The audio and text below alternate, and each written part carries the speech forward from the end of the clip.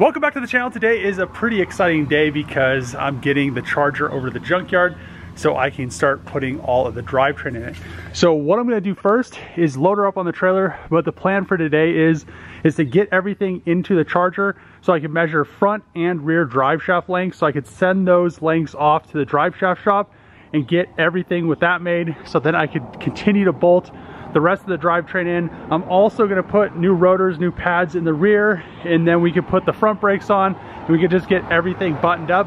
I also almost forgot I need to throw the Magnum exhaust in the car, and then I'm going to hook up the parking brake cables and we'll be 100% done in the rear. We'll have the drive shaft lengths, and then once we get those drive shafts, she is gonna run and drive, and I cannot wait for the first drive. Charger finally loaded on the trailer. It was a little bit of a different experience loading her backwards just because the front subframe is out of that wrecked car and it wants to do all kinds of crazy stuff steering going backwards. So it took a little bit of time, but she's up there. Hopefully it's the final time I have to pull her on with the winch. Hopefully next time I could just drive her on a trailer. I don't think I'll be able to drive her to get alignment because all the suspension is going to be very, very far off.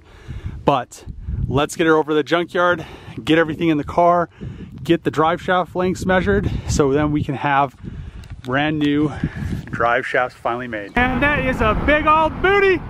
Ah! Need to grab something from Dodge over here. Like that? Oh yeah, that's badass. It's a Charger wide body. It has Trackhawk drivetrain in it. From a Jeep? What? Yeah, all-wheel drive. Did you buy it like this? No, I made everything on this car. Yeah, I need to see if parts had something, so I was taking this over to put all the front drivetrain in it. So is it the same engine, everything? Yeah, it's a Hellcat engine. Take a picture of this? Yeah, take a picture.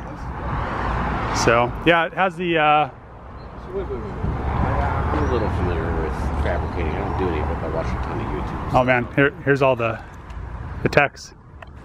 So I made custom subframes for the front and the rear to hold all the drivetrain stuff, okay. But I made all the sheet metal. I used the Mercedes and my Jeep for. So it's a Charger wide body converted to wagon with Trackhawk drivetrain in it. Nice. Is this the one you were building those knuckles for? Yeah. Okay. So yeah, How much of it was just like plug and play? None. Zero. The drivetrain, none of it? Nothing. Yeah, if you look under the back, it's all tubular subframes. The front one I'm putting in, that's why I'm taking it over to the junkyard. So where'd you cut the Charger at? Right about? So the inner structure is Charger. The upper inner structure is Magnum. It sits right into the Charger inner structure since it's the same unibody. Wait, did you use some stuff from an old Magnum? Yeah, the glass, the rear upper glass, and then half the roof is Magnum. The half front is Charger, and then it's a carbon mold that I made, so it's a carbon fiber roof. Magnum for like 10 or 12 years, right? Since 08, yeah. Right, let's go inside the parts. Finally back at the junkyard. So it has been a very, very, very long time. The last time the Charger was at the junkyard was when I finished grafting all the stuff and parts before I took it over to the body shop to start doing all the metal work, all the body work. It's been a very, very long time. So it's been sitting at home, but what I want to accomplish today is I want to bolt this subframe into the car with the differential. I'll bolt the block into the subframe as well, bolt the transmission to it, then I could get, and the transfer case, then I could get all of my drive shaft lengths. I also have a ton of parts that I need to put on the Charger. Like I've done before with Hellcats, you know, I've been lifting cars up on this lift for quite some time, but the last time, you know, the Magnum fell off of it, which I don't want a chance, like I've said before, with this car or, you know, the Hellcat or anything, because they're a lot heavier.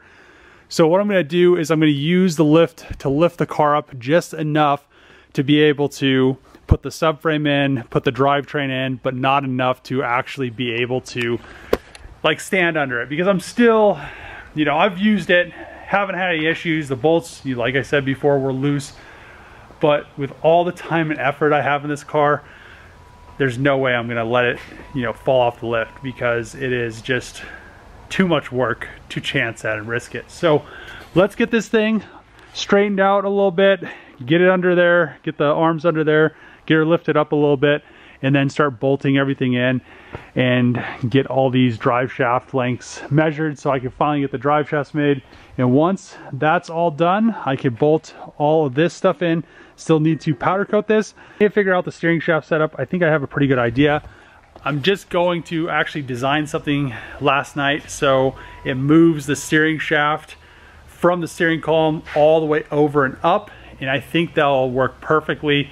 And then I'm going to put the shorter steering shaft onto the Trackhawk rack from a Charger, so it's not 4 inches or 5 inches long or whatever it is. It'll only be like an inch long, which will help me out, you know, a lot with clearances and everything in the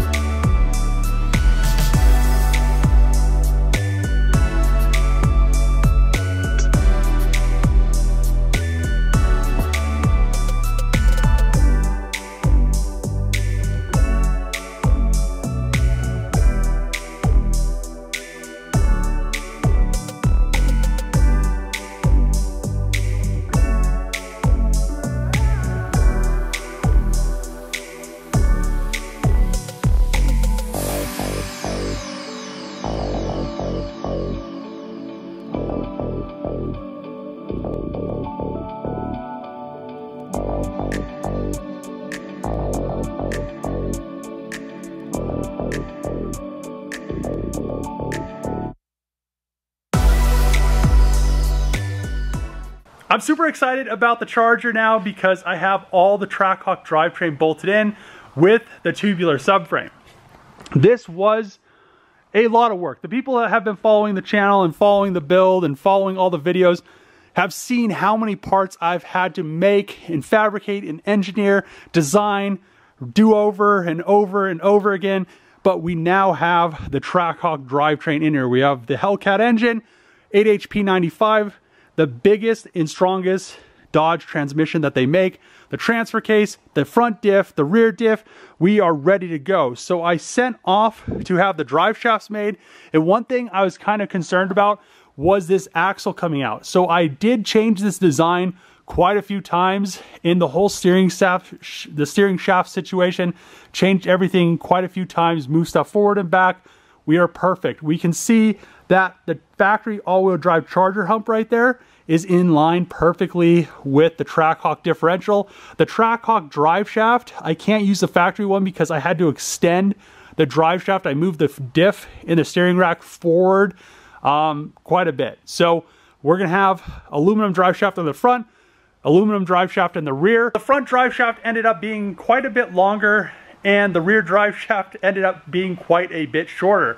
So I can't wait. I'm working, not really working with a company, but I called a bunch of different companies and they really didn't want to work. They really, you know, they're like, we're months out on these drive shafts. We have the stuff in stock, but it's going to take months for us to build them.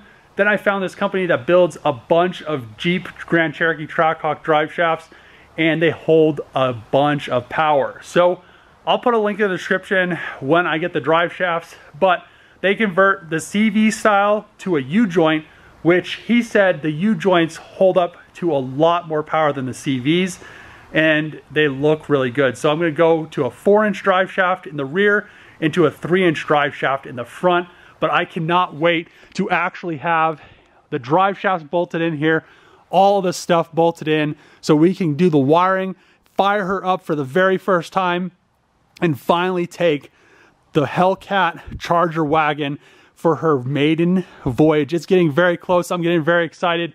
I've been building this car for a very long time. I cannot wait to drive her, but I'm gonna end the video here. If you like these videos, make sure to click the subscribe button, thumbs up, throw a comment below. As always, see you guys next time.